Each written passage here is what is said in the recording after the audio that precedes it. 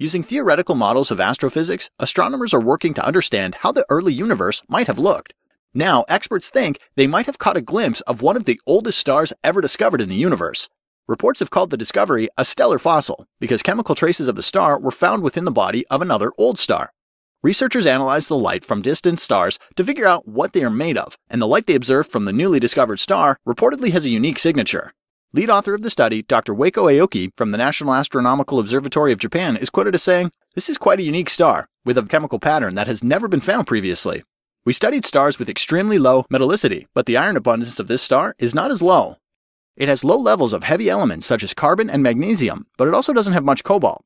According to researchers, this combination of elements means that the star might be from the oldest group of population 3 stars that underwent a rare thermonuclear explosion called a pair instability supernova.